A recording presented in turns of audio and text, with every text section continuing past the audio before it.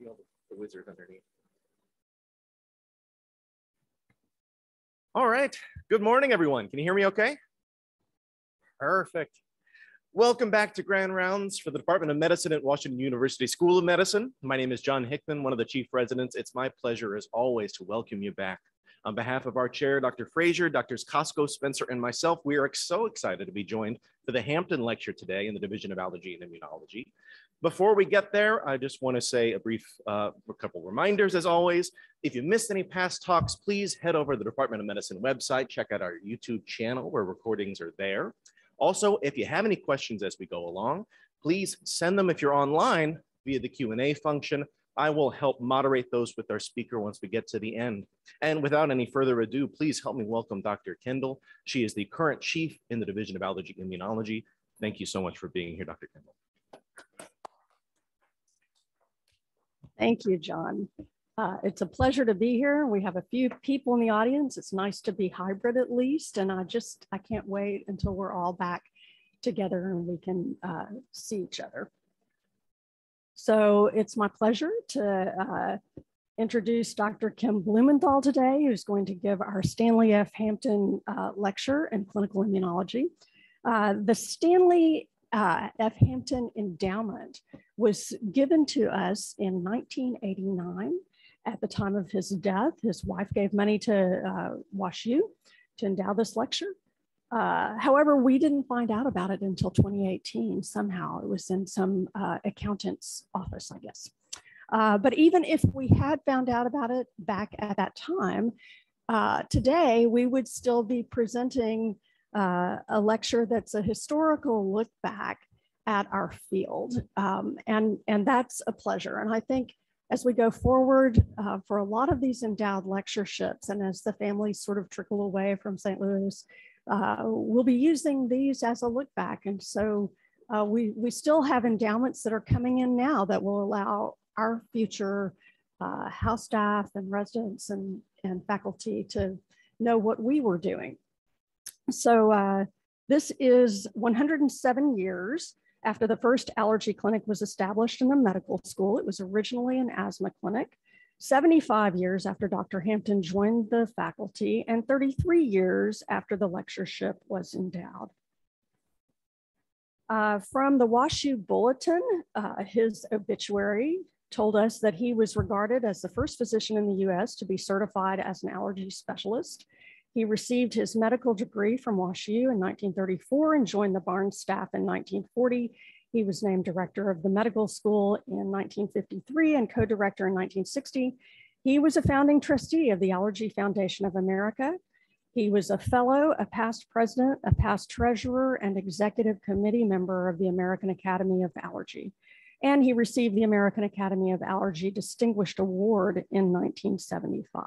This is a picture of him 20 years before his death when he was presenting accolades to a different faculty member. This is an excerpt from his president's address to the American Academy of Allergy, which took place in 1956 here in St. Louis. And he says, it is with great pleasure that I call to your attention the fact that for the first time in the history of medicine, there has been established within the framework of the National Institutes of Health, a National Institute of Allergy and Infectious Diseases. It took place only 2 or 3 weeks ago. And I know lots of people here in the audience have funding from NAID, and it's been so instrumental in our recent COVID epidemic. And has had an illustrious history since that time. His scientific career back in the times, back in the 40s, he published over 20 peer-reviewed articles in the listed journals here.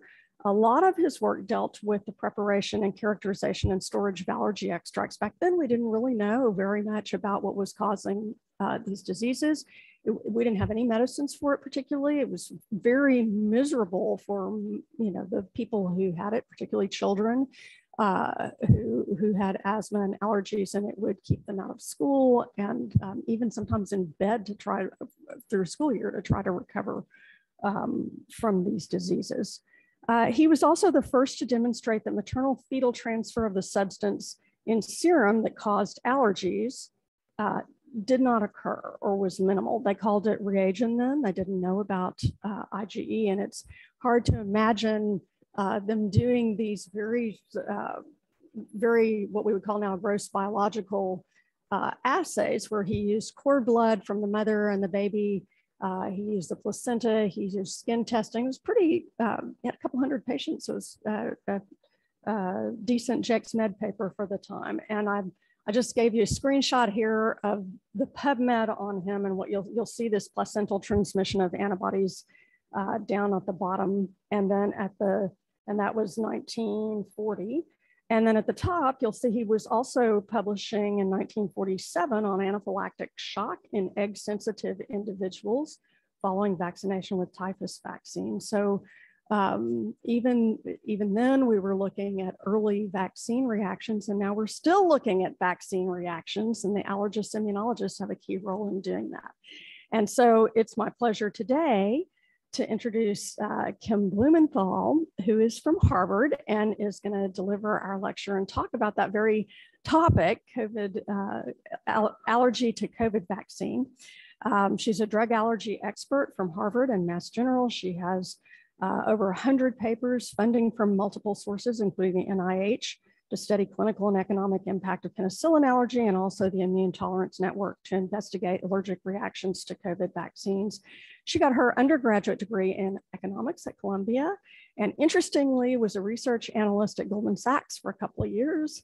And it looks like you did pre-med studies during the same time, maybe at Harvard. She got her MD at Yale, a master's degree in epidemiology at Harvard, where she also did her residency, clinical and research fellowships, joined the faculty there at 2015. She's an assistant professor, and she has done her work in antibiotic allergy under the mentorship of Dr. Rochelle Walensky, who's now with the CDC and came to talk to us, as you'll remember, a couple of weeks ago. So Kim, welcome. Say hello to Dr. Blumenthal.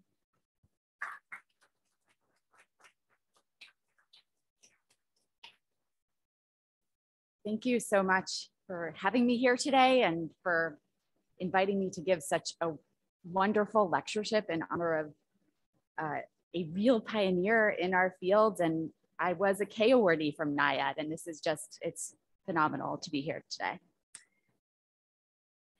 I want to start with COVID. Apologies, why the reason we're still hybrid. COVID-19 is responsible for 6 million deaths worldwide, from over 350 million confirmed cases. And in the United States, deaths are at approximately 850,000. 1 year after the World Health Organization declared COVID-19 a pandemic, Americans welcomed 2 novel COVID-19 mRNA vaccines in December 9th, 2020. And this was the same day that anaphylaxis was identified from these vaccines. Anaphylaxis wasn't anticipated from any of the clinical trial results, so this raised concerns that were substantial enough to lead the UK to restrict vaccination in any individual with a history of vaccine, medication, or food allergy. And this restriction lasted just a few weeks, was lifted December 30th, 2020. But with reports in the lay press, as well as scientific research on Pfizer and Moderna causing anaphylaxis, really the vaccine hesitancy due to allergic reactions remains prevalent and really still impactful today. This graphic demonstrates the variety of vaccine reactions that we anticipated seeing from mRNA vaccines. These include immediate reactions, potentially something from IgE, another potential cause could be a non-IgE mechanism, and then there even could be non-immune mechanisms in this sort of immediate category. And then there are also delayed category reactions, and we'll kind of use the cut point of 4 hours between our immediate and our delayed. And those were considered to be things like site reactions, potentially urticaria, serum sickness, and other reactions. We'll begin with a tour of immediate reactions after COVID-19 vaccines, particularly focusing on mRNA vaccines and using that 4 hour cutoff point for what is immediate. And to start, we'll back up and think about what we know about immediate reactions to vaccines before the mRNA vaccines. And so prior to the mRNA vaccines, we considered that vaccine anaphylaxis was rare, occurred in just 1.31 per million doses. And this comes from a study from the CDC Vaccine Safety Data Link, which covers 9 million adults and children, 2009 to 2011. The cases were identified by their diagnostic codes, and they were validated according to the gold standard vaccine anaphylaxis criteria called the Brighton collaboration criteria. And what we can see here is that in the middle are the number of cases that informed the estimates. And then on the right, you can see the incidence rate per million doses. And we can see that the incidence does vary by different vaccines. Of course, there are very few cases that even informed our knowledge of vaccine anaphylaxis, ranging from as low as 0.51 for the tetanus, diphtheria, pertussis vaccine to as high as 86.1 per million for rabies vaccine. This is another recent study that I contributed to where we looked at the background risk of vaccine anaphylaxis using 2 different observational data sets. One is called NEDS, and that's the Nationwide Emergency Department sample. And then the other is called VAERS. I think we all probably know VAERS. This is the CDC's Vaccine Adverse Event Reporting System. And what you can see on the graph is actually severe allergic reactions per 1 million population. And you can see the NEDS in the solid gray and black lines, and you can see the VAERS in the dotted gray and black lines. In this study, you can see that vaccine anaphylaxis declined from 2006 to 2018 in the NEDS data set. And you can see that NEDS captures more events than VAERS, because VAERS, as we know, relies on voluntary reporting, whereas NEDS is reporting by diagnostic codes. What is important from this study is also that vaccine anaphylaxis deaths occur. Death was rare, but they were described and they did occur. And that the patients that were getting vaccine anaphylaxis prior to mRNA vaccines, those at risk, the risk factors that were identified are older age, particularly over 65, male sex, and the presence of a chronic medical condition. So now let's move to COVID-19 vaccines. And this is an early meta-analysis that looked at adjudicated or confirmed cases of COVID-19, regardless of the study design or the method of reporting, as long as each study gave more than 20,000 doses of a vaccine. In this study, the meta-analyzed incidence was quite low, just 7.91 per million doses. And the confidence interval really just from 4 per million to 15.59 per million. Now, these were the cases that were informing the mRNA anaphylaxis estimates. And you can see that it includes the CDC, a couple clinical trials, governmental sources. And then we're also on here, MGB, Mass General Brigham in Boston. And our estimate is a little bit higher than the others. And so I do want to review our methods to simply compare why our estimate is higher than the others. So in our Northeastern employee cohort, we vaccinated about 65,000 employees across the Northeastern United States, largely Massachusetts, New Hampshire. The sign up for vaccination prior to receiving a vaccine required answering a few pre-vaccine questions that ended up being data input points for us, which were, did you have a history of anaphylaxis? And was there an allergy to an injectable medicine, vaccine, or an inactive ingredient? We also had a post-vaccination survey that was administered on day 1, day 2, day 3 after vaccination. And at least one symptom survey post-vaccination was completed by over 80% of these employees. We think they thought that it was mandatory. So we also had 17 different vaccine clinics, and we provided allergist on-call service to be able to help with any diagnosis or management issues regarding vaccine anaphylaxis or potential allergic reactions. We asked them to also file safety reports if there were any potential reactions. So in all, to identify that incidence, we screened a number of items. So 85 individuals matched a symptom survey that was potentially anaphylaxis. There were 169 safety reports, 546 pages to the allergists in our system, and 795 allergy referrals were placed between dose 1 and dose 2. That's a lot of work. In all, we identified 58 cases of allergic reactions for comprehensive review, and then confirmed just 16 cases of anaphylaxis by these two criteria, one being the Brighton anaphylaxis criteria, and the other being the NIAID-FAN criteria. That's the National Institute of Allergy and Infectious Disease Food Allergy Anaphylaxis Network criteria. And that second criteria is the one that the allergists prefer to use. Our 16 cases use this risk-averse method of saying you're anaphylaxis if you meet either criteria. But you can see that just 7 individuals of all of the over 65,000 healthcare employees with prospective tracking met both criteria.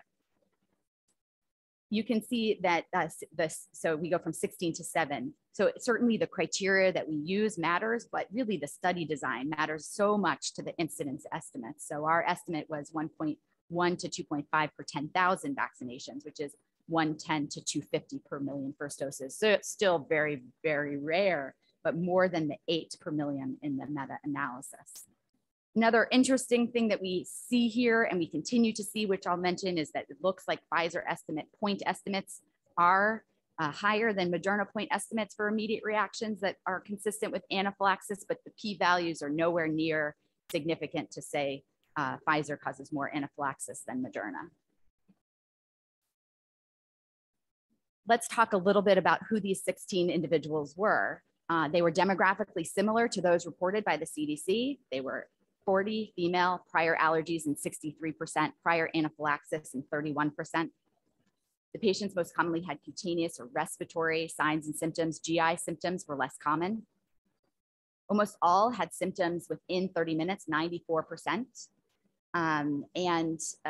Most of the time, the treatment setting was simply the emergency department with discharge. One patient hospitalized requiring ICU level care. Those are different patients. One of the interesting things we see is that this Brighton level gives us diagnostic certainty, and Brighton level 1 is the most certain. This is a case of anaphylaxis, and that was actually just one individual, whereas Brighton level 2 is likely anaphylaxis level certainty, and that was 13 of the individuals. Now, we did ask all of our emergency rooms to please collect tryptase.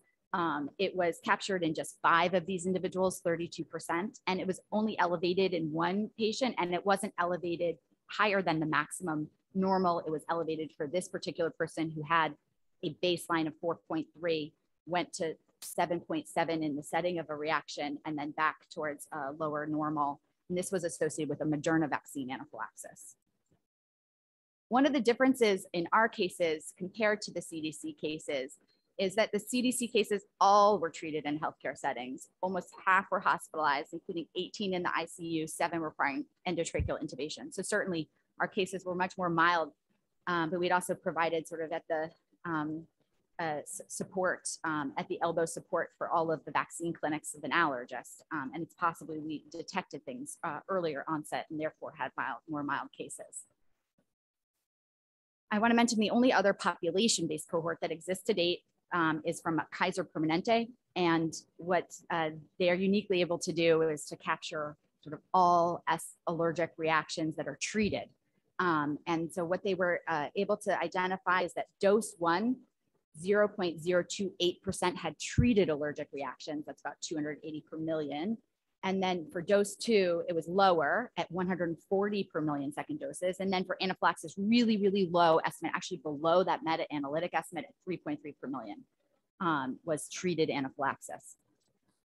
In some of our patients, they never sought treatment. They were allergy patients who used their own epinephrine and went home. So it wouldn't have caught these types of individuals, but it catches most of those certainly severe or persistent anaphylactic cases.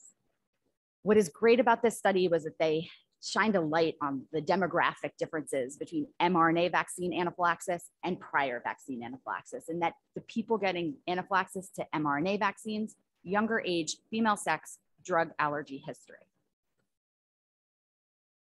After caring for so many of our employees, we actually started a registry online called the COVID-19 Vaccine Allergy Case Registry. And this was just to collect and share reports of vaccine reactions as they emerged. Reporting for clinicians opened February 2021, and actually we opened for patient self-reporting in March 2021. And just as of last week, we had 2,361 reactions reported by patients and 490 entered by clinicians. The data come from 49 US states and 3 US territories. So while many of these allergic reactions that are entered are not cases of anaphylaxis, we recently analyzed cases of clinician-diagnosed anaphylaxis from this registry.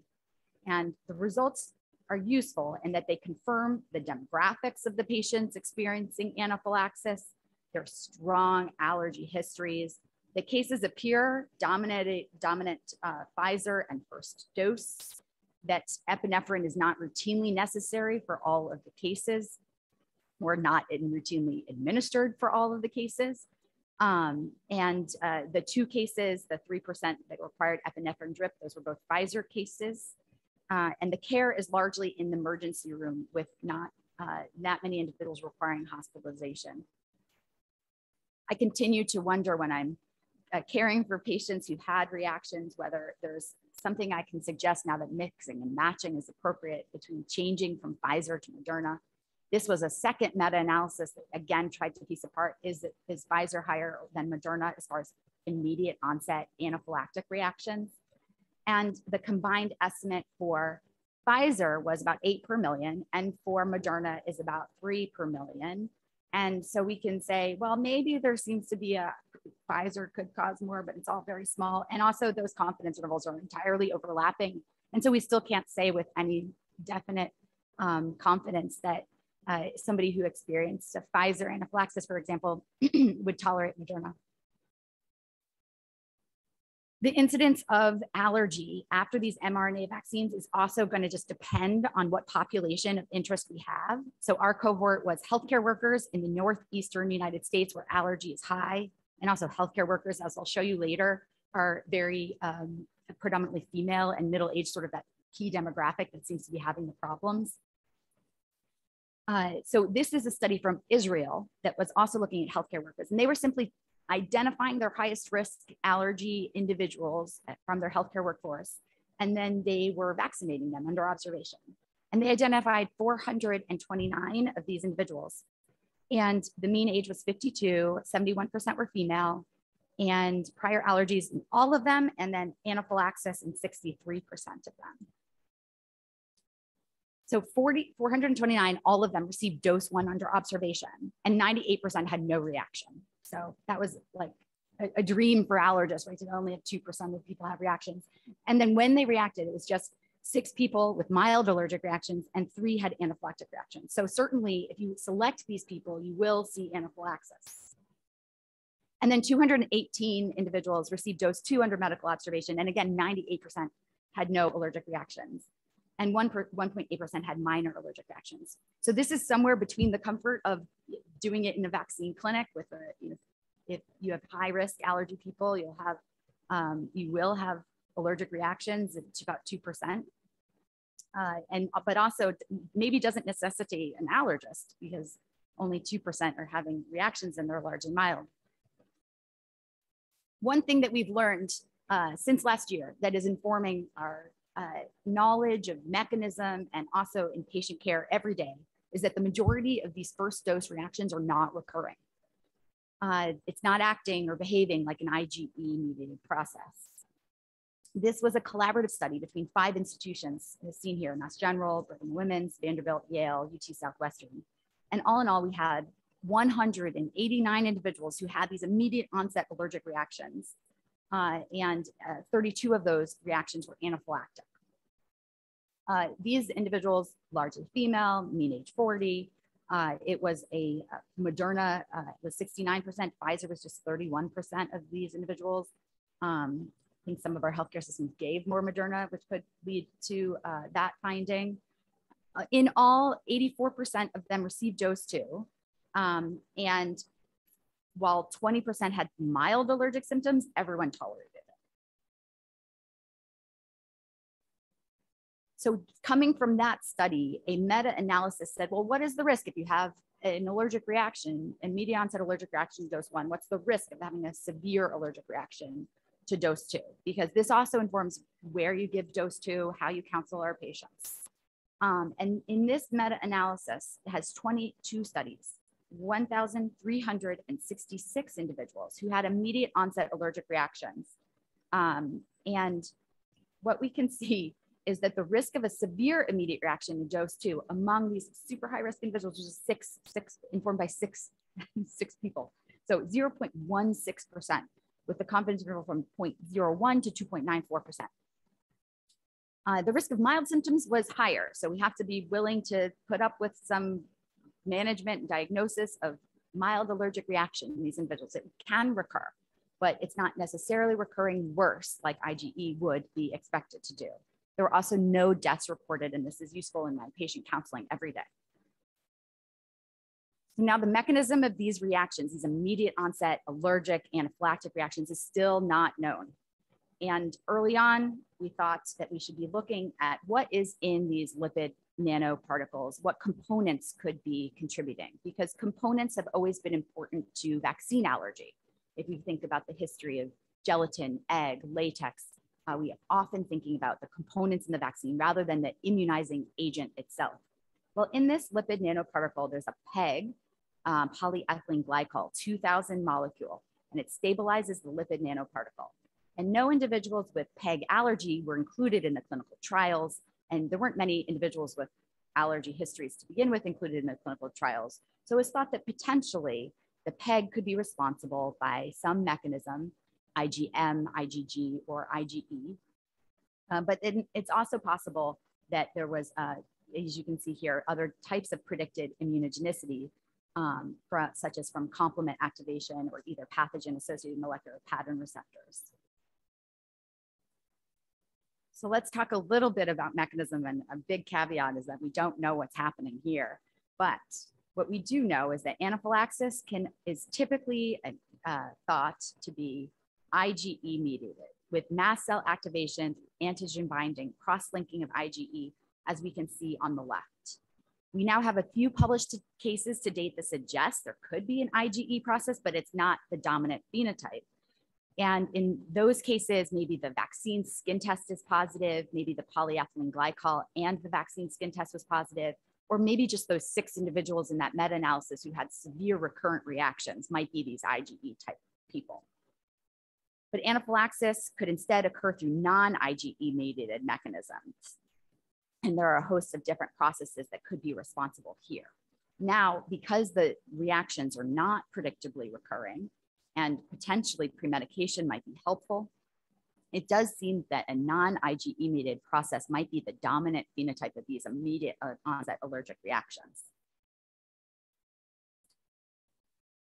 But of course, we have to remember that there's a broad differential. There was IgE, non-IgE, and then non-immune when we looked at that first graphic. And so we have to remember that there are other things that could cause immediate onset reactions after the vaccine. So you could have anaphylaxis due to another cause. So taking a detailed history is important.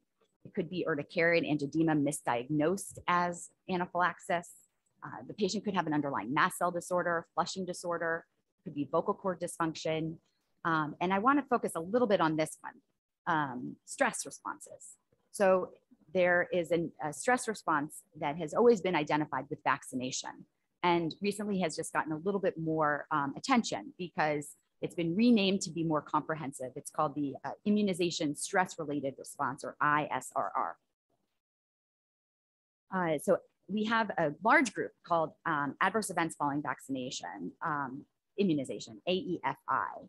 And there was always this number 4 here. These were immunization anxiety-related reactions. This was renamed the immunization stress-related reaction.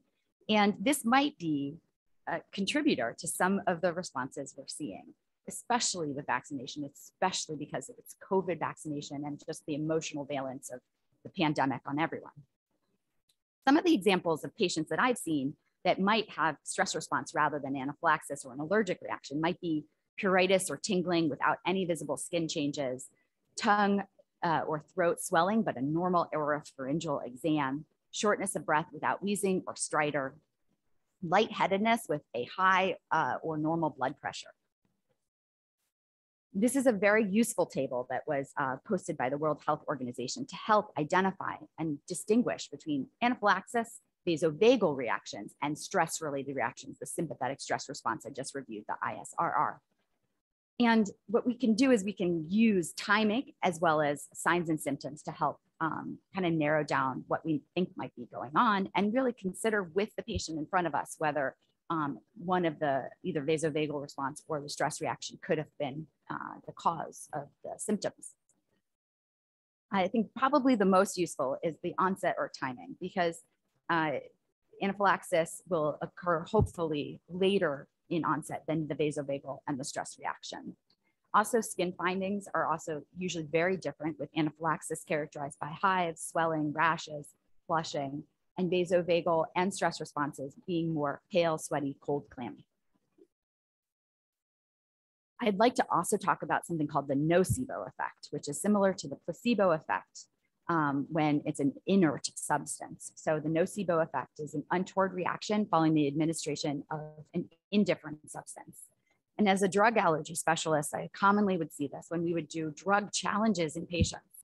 And it turns out that doing placebo-controlled drug challenges in patients with a history of allergy is quite useful, because you can identify patients reacting to placebo. Even for beta-lactam antibiotics, in one study, 8% of those reacted to placebo. In a study in Spain, over 600 patients, 27% of drug allergy patients reacted to placebo. And the placebo reactors are more commonly female and with more drug allergy labels. And these reactions can also have objective findings. It's not just the subjective without objective confirmation. Recently, with the mRNA vaccines, a meta-analysis looked at the nocebo effect from the clinical trials published for Pfizer and Moderna. And what they identified is that systemic adverse events after dose 1 were 35% and dose 2, 32% to the placebo. So nocebo responses accounted for 76% of the systemic and 24% of the local adverse events following these vaccines. So I'd like to turn now to that question of the excipient, that polyethylene glycol, and whether it's useful to test to polyethylene glycol or its cousin polysorbate for patients who had immediate reactions. So early on, we did not have any access to the vaccine. And when the vaccine's under EUA, we're not supposed to use it for skin testing, dilution, or desensitization, really. So we waited until it was fully approved to start trying to see whether skin testing might be helpful. But we did try to skin test to the excipients. So 2-polyethylene glycol 3350, which is not polyethylene glycol 2000 conjugated to the lipid, which is what's in the vaccine. And then we also tested to polysorbate 80, which is had been described to be cross-reactive with polyethylene glycol.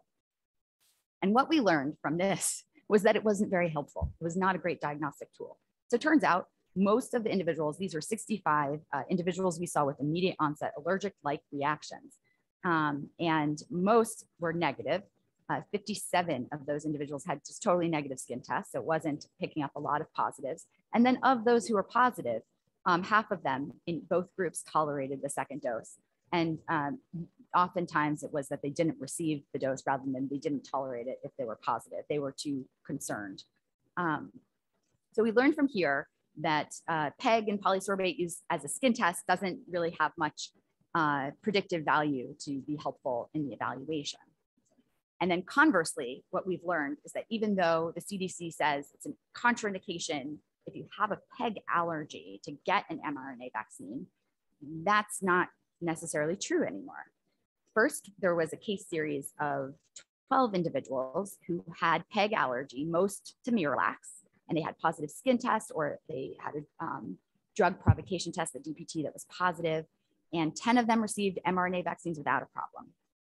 And then 3 studies where individuals with PEG asparaginase allergy received the mRNA vaccines, over 80 mRNA vaccines between these 3 studies without any reaction, and paclitaxel, which is also related to polyethylene glycol. 17 individuals who received, 12 received mRNA vaccines without a reaction. So these are small case series. It's not going to demonstrate safety, but it does really confirm that the mechanism that is concerning us is not potentially PEG, because all of these individuals had real allergies to PEG or its derivatives and did fine. Although I presented what we know from the observational data for immediate reactions, I do want to mention that the incidence of anaphylactic and non-anaphylactic allergic reactions in a clinical trial sponsored by NIAID is forthcoming. In this trial, adults and children received Pfizer, Moderna, or an initial placebo and were vaccinated under observation with samples collected before and after vaccination for each individual. This was performed across 27 sites, and I was the site PI for Mass General. The enrollment of adults was 345 high allergy individuals and 267 comparison individuals. And these high allergy individuals, it was rigorously identified by allergists, and most had drug allergy, food allergy, and 21% had a mast cell disorder.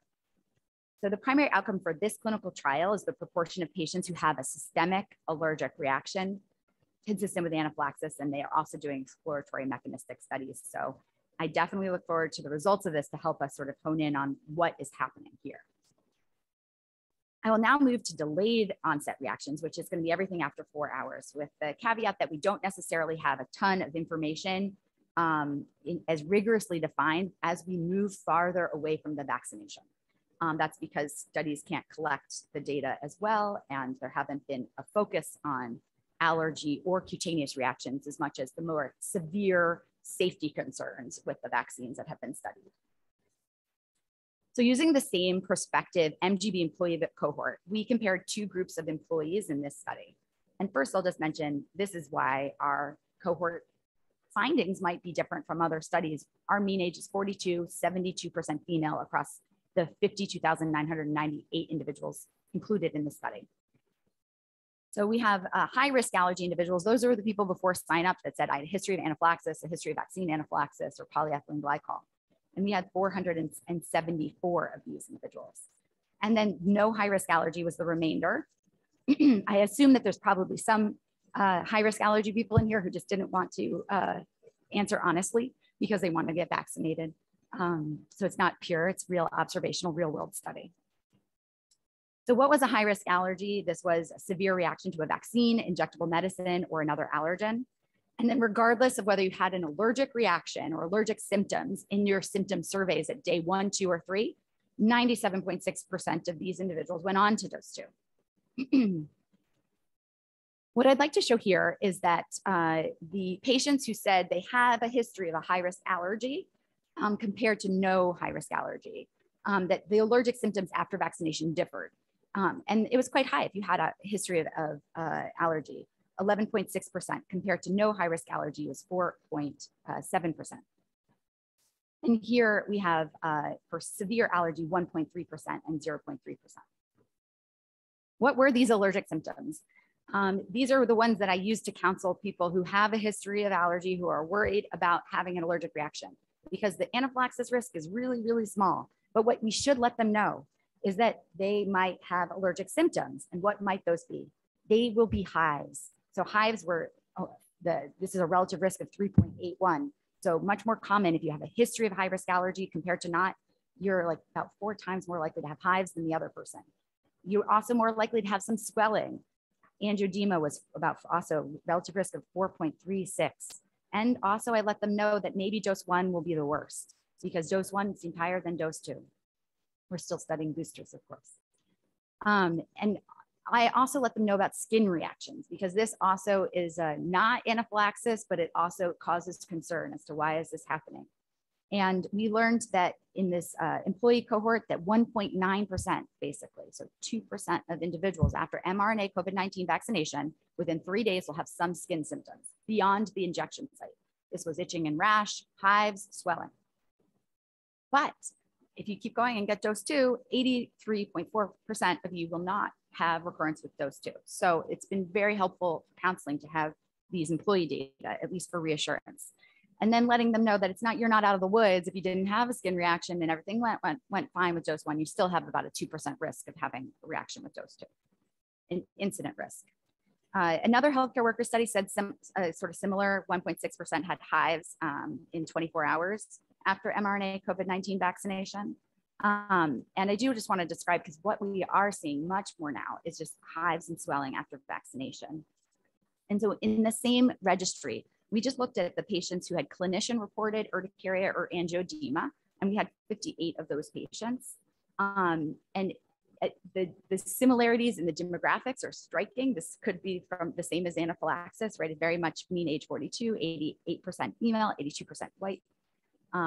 Now, did they have a history of chronic hives? Just 17%. So that means some people might recognize this and say, oh, it's my hives again, but the vast majority don't. And there was more of a balance here between Pfizer and Moderna. And my instinct here is that it's because Moderna is causing more rashes. And because we're giving more Pfizer in this country. And if you look at all of the anaphylaxis, Pfizer seems to predominate. And here we're more balanced. So it does seem to be tipped a little bit by Moderna. And this is rarely confused with anaphylaxis. I show this because we shouldn't be treating urticaria and angioedema with epinephrine, but it's not rapidly progressive urticaria and angioedema. It's more slow onset. 5% of people got epinephrine intramuscular. Most of the patients are getting steroids, which might have an impact on their response to vaccination and other things that we have to consider. And that this is not too morbid. We have home treatment, emergency room treatment, very few requiring hospitalization. Here are a few photos that were entered into our case registry of urticaria and angioedema after mRNA vaccination. Some of the patients we're seeing are developing chronic urticaria, so urticaria at 6 weeks or longer. And I think that it's really important to know this because we will see these in primary care, infectious disease, allergy, immunology, certainly dermatology. And this is a Facebook support group that I was told about that had, as of January 22nd, 3,200 members, chronic spontaneous urticaria after mRNA vaccines. And as you can see, the main disclaimer is this is not an anti-vaccine Facebook group. And in fact, if you post anything that's anti-vaccine, you get booted. But I checked the other day and it's up to 5,500 members. So certainly this is something that is happening and we're seeing this. Chronic hives are occurring after mRNA vaccination. Is it the same as it was with other vaccines, but this is just a widespread mass vaccination rollout? Or is there something different about the mRNA vaccines causing more of a predisposition to chronic urticaria? And I think we have to figure that out. Similarly to how I showed that the dose 2 risk could be high with the incident risk was 2%. I think it's really important to recognize that booster doses can out of the blue also cause the same thing. So hives and swelling we're seeing.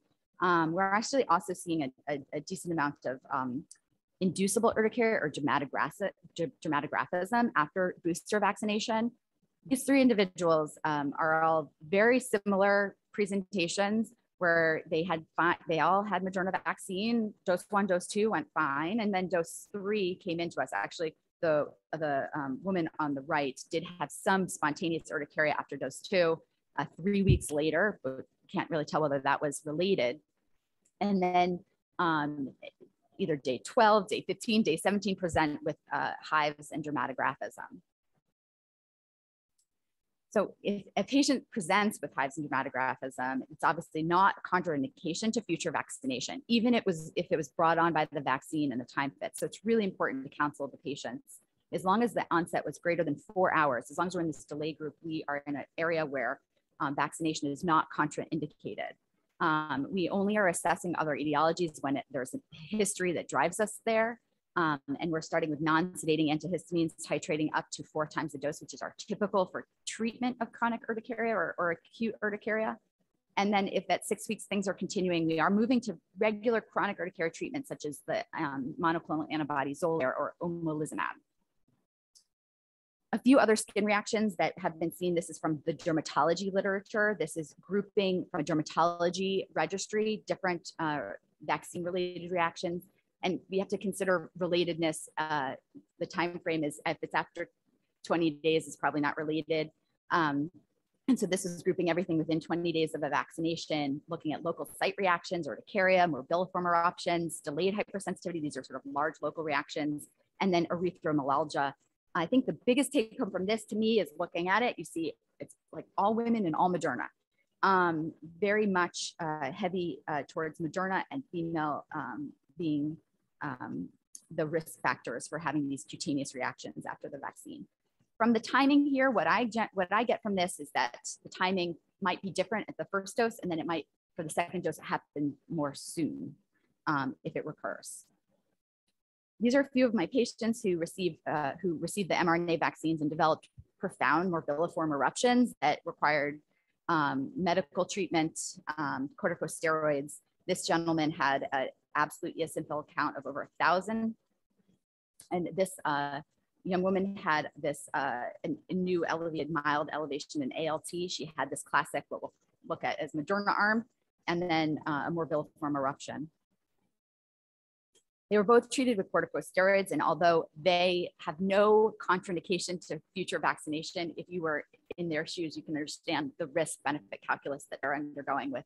If they needed steroids for that second dose or the first dose, you know, are they going to need steroids again? Does that is that counterproductive considering they're trying to boost their COVID immunity? So these are all patients that really are requiring a little bit of vaccine counseling, despite it not being a contraindication. This is a spectrum that has been described by the dermatologists as well as one histopathologic process. So these reactions, when they looked under a microscope, they were all very similar, but they were under a spectrum that looked, this is the sort of robust spectrum with papulovesicular, then a moderate spectrum that looked like pityriasis rosea, and then a mild spectrum that looks like eczema or a papulosquamous dermatitis. And so they called these VREP. I don't, you know, we always need more acronyms, vaccine-related eruption of papules and plaques. I think it's useful to just recognize that there are skin reactions that are seemingly quite benign, especially to me when you look at them, but that are disruptive. They cause itch, they could cause disfigurement, and they might cause vaccine hesitancy. Even these could cause vaccine hesitancy. These are large localized reactions. These were a surprise, even though the Moderna clinical trial published that 0.8% had this after dose 1, and after dose 2, 0.32% had this, and it resolved over 4 to 5 days. And so this was buried in the original Moderna trial. So when our employees started to tell us about these huge reactions at the site that started occurring more like day 8, and our primary care doctors were concerned about potential cellulitis until it was happening too much. So these are certainly looking under a microscope like delayed hypersensitivity, and they've certainly been called delayed hypersensitivity. This is a photo of one of the gentlemen who was biopsied. It's a lymphocytic infiltrate. There was a scattered mast cell, eosinophil. The CD4, CD8 breakdown was not at all novel. It was a pretty basic pathology, looked like delayed hypersensitivity, but I think it's important to note that it's not behaving like delayed hypersensitivity. So in delayed hypersensitivity, we would expect repeated reactions to occur and potentially be worse or earlier in onset. And these were the original case series of these 12 individuals. And we followed them dose 2, only 6 had these reactions, and at dose 3, only 4. And so it's not behaving like a delayed hypersensitivity. I think one of the most important things is that the counseling here is that it might not recur. It's obviously not a contraindication to future vaccination, and it can be managed quite simply compared to the generalized rashes we had seen previously. A couple of zebras that I'm showing. Here is a 52-year-old female who was on day 8 of Moderna dose number 1. This looks like Moderna arm, except for there's a large bullae. So this, if you recall, type 4 reactions or delayed hypersensitivity can cause bullae. So this could be on the same spectrum as that, but it's obviously more severe, requires wound care, potentially biopsy.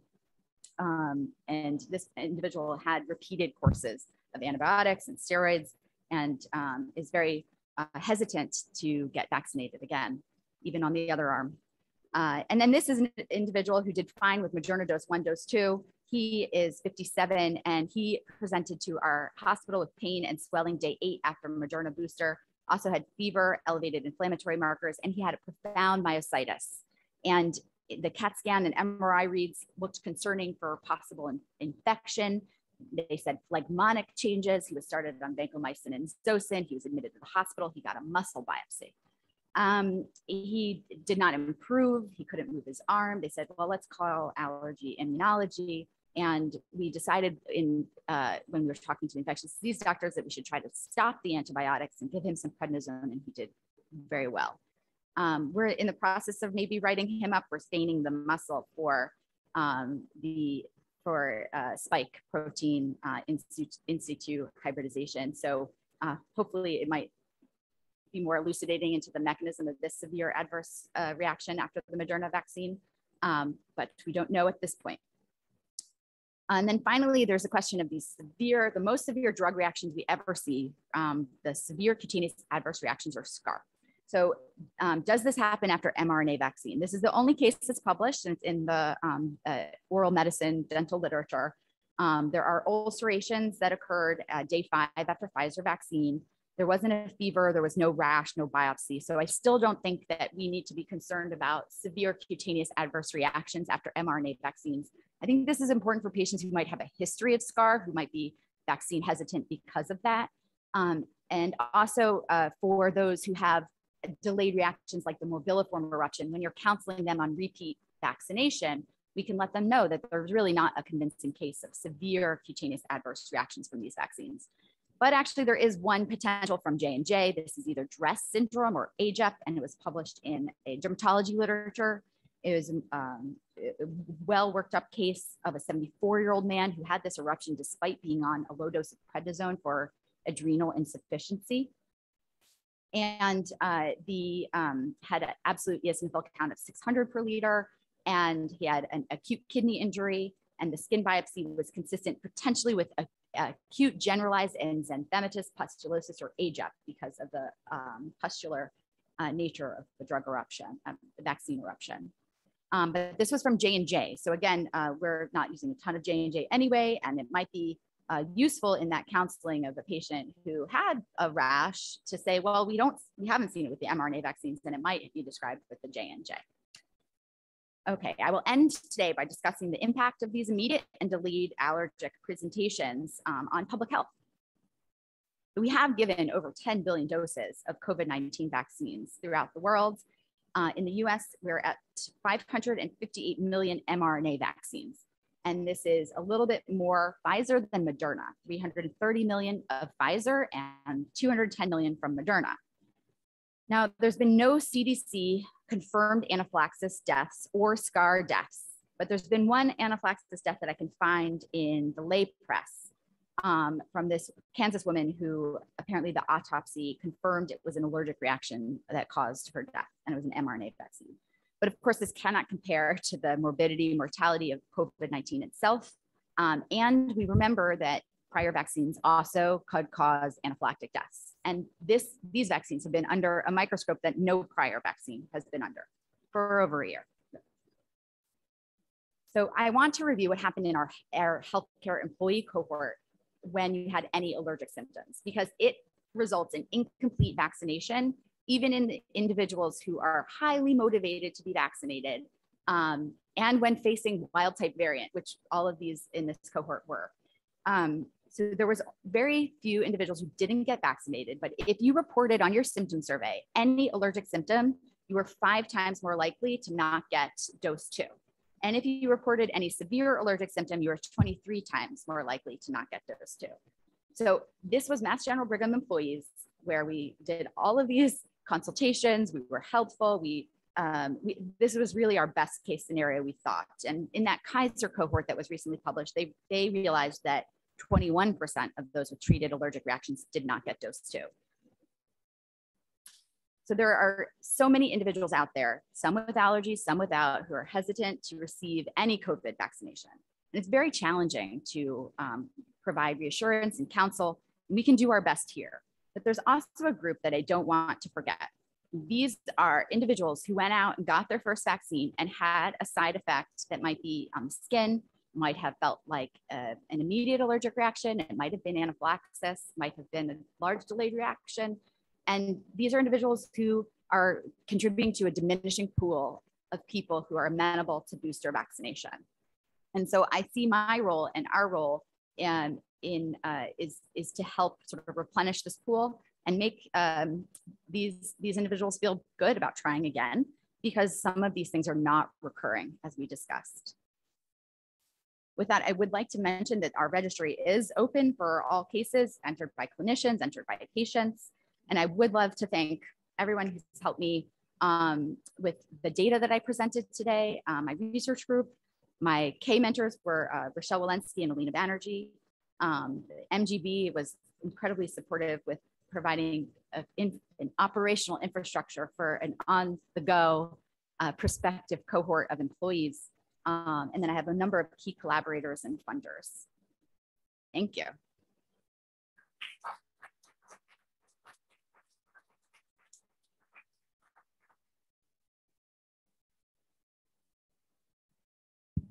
Wonderful. Thank you so much for your talk. We really appreciate it. It's absolutely fantastic. We can start, if you don't mind, with folks that are present, if anyone has any questions for our speaker. Otherwise, I can go ahead and progress to some that we have in the chat.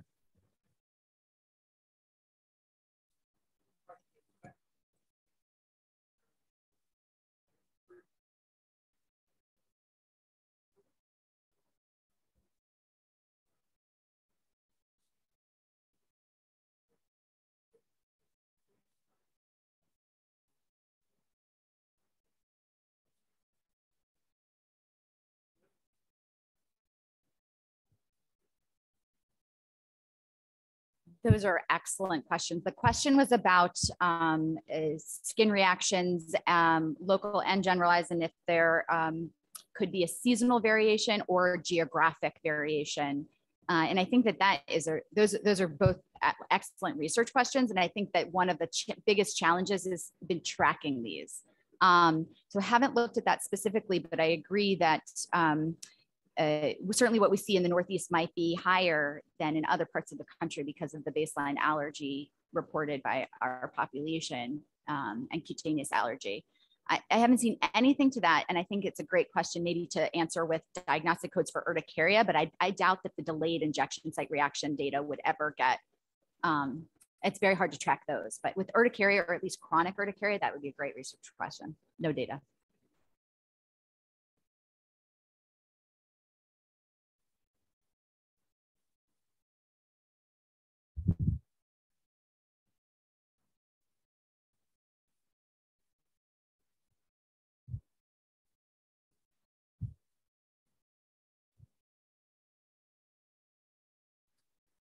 Oh, yes. So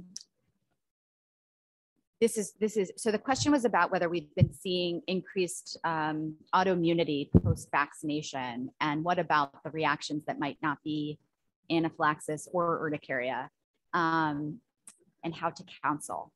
So we have been trying to identify a couple key clinical leaders in multidisciplinary areas, including neurology has been kind of important to us, dermatology, allergy, immunology, and then also endocrine.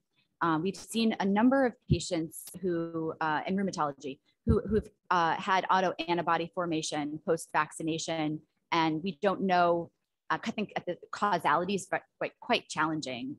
Was it causal from the mRNA vaccines, or did the mRNA vaccines sort of unmask something that was like latent and brought to clinical attention? I think that being my clinical hypothesis is what I usually use when I'm counseling patients, is that I think that it wasn't caused by the vaccine, but maybe this brought us to our attention, and maybe that's a good thing. We have a couple people who've had responses like thyroid autoantibodies or high ANA, but then did decrease and then went back and got vaccines and did fine. I also explained sometimes with drug reactions, some of the severe cutaneous drug reactions, particularly DRESS syndrome, sometimes is associated with a period, an acute period of autoimmunity that then does go away. So I draw from, I guess, theoretical immunology knowledge and drug allergy knowledge to help patients feel at least like we are on top of it and that it wasn't caused by the vaccine.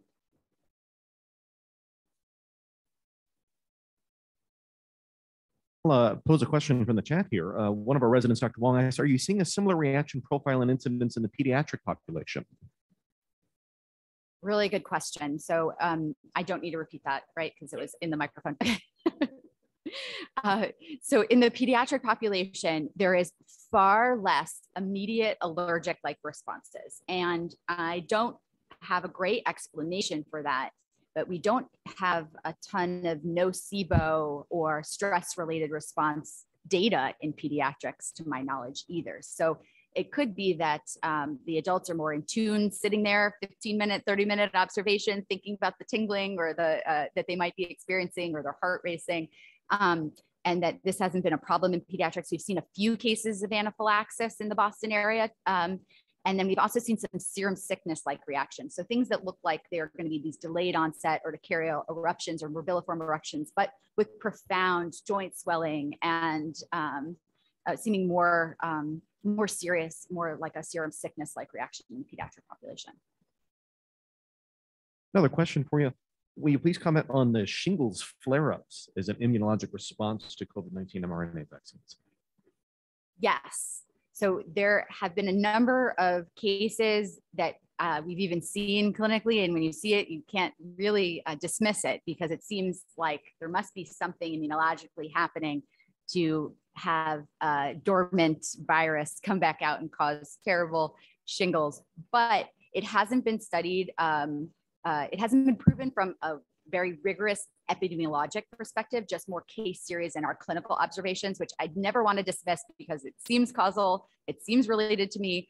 But when you look at the CDC vaccine safety data link data, and they have a comparison group where you look at an at-risk period of 20 days and then the first 20 days after vaccination, and then look at the second 20 days, it doesn't seem to have an increased relative risk of having at least brought to the medical attention of BZV or HSV reactivation.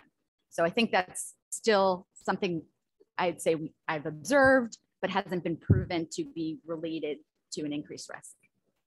Wonderful, thank you for that. I think in the interest of time, this may be the last question for you. There's a couple kind of parts to it. For the chronic spontaneous urticaria after vaccination, it seems like it's most often seen within a couple of weeks of vaccination. Would you expect to see it or any of the other delayed reactions spontaneously occur months after? Is there an upper limit of time latency where you can be confident that events are unrelated to vaccine reaction? Yes, so there's no gold standard. However, I use the 21 days used by the CDC as relatedness. So if there's something for skin reactions or certainly I think for once we get farther out, autoimmune things or blood related things could occur more later and it becomes very challenging. But if we use 21 days consistently, that is helpful. And with the urticaria patients, I think that we're seeing a blip immediately. That's very much, you had a vaccine, then you have some hives. And then there is a group that's happening more like 2 weeks, that's sort of 10 to 16 days afterwards. And it does seem to be related. And if you can think about maybe it's the body's immune response to the vaccination, not an allergy to the vaccination. It's reactogenicity. The vaccine's doing its job and it's manifesting in this individual as hives. Perfect. Well, with that, let me extend my thanks once again on behalf of the department. Thank you so much, Dr. Blumenthal, for joining us. Thank you so much to Dr. Kendall and the Division of Allergy and Immunology. And thank you to the Hampton Lectureship. Really appreciate your time. Thank you.